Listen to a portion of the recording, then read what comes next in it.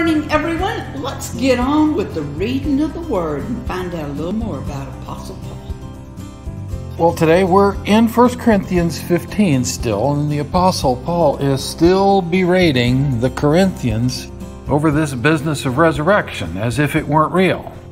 But here's where he begins in verse 29. He says, "Else, what shall those be doing who are baptizing?" In other words, if resurrection, just to catch you back up, if resurrection isn't happening, then what in the world are those people going to be doing who are baptizing?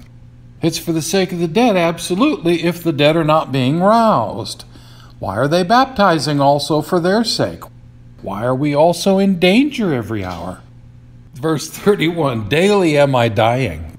By this boast of yours, brethren, which I have in Christ Jesus our Lord, if as a man I fight wild beasts in Ephesus, what is the benefit to me? If the dead are not being roused, quote, we may be eating and drinking, for tomorrow we are dying." In other words, there's just no point in anything we're doing, and certainly no point in the dangers we face or the sacrifices we make on your behalf. I'm talking for Paul here. If the dead are not raised, then this whole effort is a farce, and we ought to just go to the nearest bar and have a gay old time. "Be not deceived," he says in verse 33. Listen to this. "Be not deceived. Evil conversations are corrupting kind characters. Sober up justly, and do not be sinning. For some have an ignorance of God. To abash you or to embarrass you, am I saying this?" So this section that I just read seems kind of an odd interjection until you remember that Paul started down this road because some were saying that resurrection does not or will not happen. There must have been a lot of conversations had on this subject amongst the ecclesia, and it is these conversations, I believe, that prompted Paul to deliberately embarrass the Corinthians for entertaining those conversations. "Be not deceived. Evil conversations are corrupting kind characters." That's verse 33. And then verse 34, "Sober up justly, and do not be sinning, for some have an ignorance of God. To abash you, am I saying it?" Paul goes on in verse 35, "But someone will be protesting, how are the dead being roused? Now, with what body are they coming?" These questions frustrated Paul, as you'll see, because the ones asking them haven't understood what he's been saying to them prior to all of this. "Imprudent one," he says in verse 36, "what you are sowing is not being vivified if it should not be dying." In other words, you can't be made alive if you haven't already died. He continues in verse 37, "You are not sowing to the body which shall come to be, but a naked kernel, perchance of wheat or some of the rest. Yet God is giving it a body according as he wills, and to each of the seeds its own body." Everything you do today benefits or harms the body you're in today, not the body that's coming. This is the body that is dying. The one that we're living in right now is the body that is dying and will die.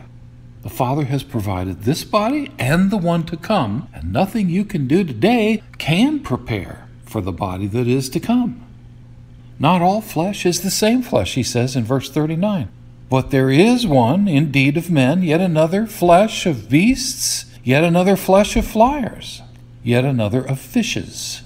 There are bodies celestial as well as bodies terrestrial," that means earthly, "but a different glory. Indeed is that of the celestial, yet a different that of the terrestrial. Another glory of the sun, and another glory of the moon, and another glory of the stars, for star is excelling star in glory.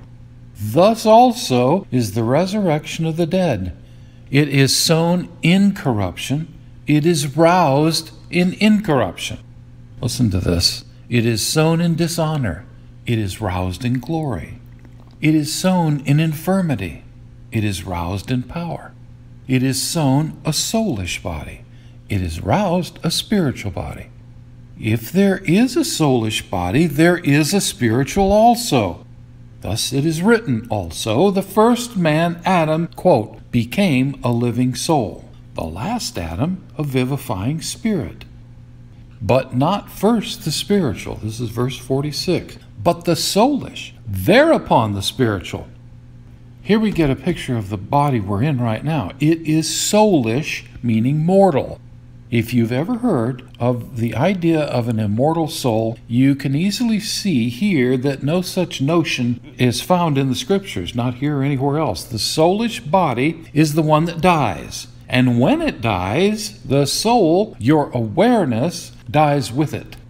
Isn't that interesting? Verse 46, when he's saying, but not first the spiritual, but the soulish, S-O-U-L. Yes. Thereupon the spiritual. And then he speaks of the first man was out of the earth, soilish. It is interesting. Paul is about to change, as Barbara just said. He's about to change his description from soulish, which I just read, to soilish. Listen to this. The first man was out of the earth, soilish. The second man is the Lord out of heaven. Such as the soilish one is, such are those also who are soilish. Made from the earth, that's it. And such as the celestial one, he's talking about Christ now here, such are those also who are celestials. And according as we wear the image of the soilish, we should be wearing the image also of the celestial. And in a sense, Paul says in verse 48, we're all like Adam in that we all came from dirt. We'll also be the same as Christ, the celestial one he talks about, made from spirit. Just as surely as we wear these soilish bodies, we'll also wear the celestial spiritual bodies. Verse 50, now this I am averring, brethren and sisterin, that flesh and blood is not able to enjoy an allotment in the kingdom of God. Neither is corruption enjoying the allotment of incorruption. Lo, a secret to you am I telling. This is verse 51, circle this. When Paul ever says, a secret to you I'm telling, listen up. We all indeed shall not be put to repose. We're not all going to die, yet we all shall be changed. In an instant, in the twinkle of an eye, at the last trump. For he will be trumpeting, and the dead will be roused incorruptible, and we shall be changed. For this corruptible must put on incorruption, and this mortal put on immortality. Now, whenever this corruptible should be putting on incorruption, and this mortal should be putting on immortality, then shall come to pass the word which is written, swallowed up was death by victory. Where, O death, is your victory? Where, O death, is your sting? Now the sting of death is sin, yet the power of sin is the law. Let me finish this. Verse 57. Now thanks be to God who is giving us the victory through our Lord Jesus Christ.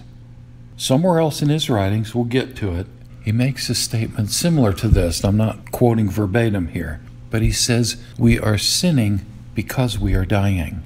Listen to this. We are not dying because we are sinning.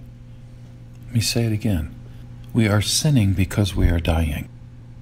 Why do you think we can't avoid it? Let me speak for myself. Why do you think I can't avoid it? But sinning is not even an issue, has no power without the law. The law really only served to highlight the sin that was already there, and that's what he's talking about, the power of sin. Because with the law, you can now see it in bold relief. Because the law is full of, do this and certainly don't do that. But if you think we're dying because we sin, it's the other way around. Dying is part of being human in this wicked eon, and Adam started it. So this allotment that we share with all who believe in Yeshua, this is the spiritual body that he's talking about. It's our immortal, incorruptible bodies upon his return. That's when death loses its sting and sin ends. And verse 57 is another one you ought to circle in your Bible. Now thanks be to God who is giving us the victory through our Lord Jesus Christ. And let's move on to verse 58. So that my beloved brethren and sisterin become settled, unmovable, superabounding in the work of the Lord always, being aware that your toil is not for nothing, not for naught in the Lord. Now here's a question. What is the work of the Lord that Paul talks about here? Or you could say the Lord's work. Is it becoming a minister, a pastor? Is it serving wherever you attend church, if you do? Is it helping out in homeless shelters, soup kitchens, food pantries? Is it visiting the elderly or the sick? What is the Lord's work? Well, I didn't really know the answer until Barbara reminded me about something we read before in 1 Corinthians 12:4, where Paul wrote, "Now there are apportionments of graces, yet the same Spirit. And there are apportionments of services, and the same Lord. And there are apportionments of operations, yet the same God who is operating all in all. Now to each one is being given the manifestation of the Spirit," listen to that, the manifestation of the Spirit, not just any manifestation, the manifestation, with a view to expedience. He's talking about tongues there. "For to one indeed through the Spirit is being given the word of wisdom, yet to another word of knowledge, according to the same Spirit, yet to another faith by the same Spirit, yet to another the graces of healing by the same Spirit, yet to another operations of powerful deeds, yet to another prophecy, yet to another discrimination of spirits, yet to another species of languages, yet to another translation of languages." Now all these, one and the same Spirit is operating, apportioning to each his own according as he is intending. For even as the body is one and has many members, yet all the members of the one body, being many, are one body, thus also is the Christ. In other words, as Barbara reminded me, the work of the Lord is what you're called to do. What are you given to do? By the graces of the Spirit, or the apportionments, I should say, of the Spirit. So the next questions are, what are you called to do, and how do you know? Well, for me, it boils down to what you can't stop thinking about, what you can't shake. It's like if you don't get on with whatever this is running in your head all the time, life just doesn't feel right. It isn't right. How would you say that is, Barbara, for you? How did you recognize a calling? I think when people in my store, after I was healed of muscular dystrophy, and the first woman who came in after that was the Arkansas sportscaster's wife, who was crippled of multiple sclerosis. She was 35, crippled up, her arms frozen. And I said, "Do you want me to pray for you? God will heal you." And she looked at me like, "Don't mess with me."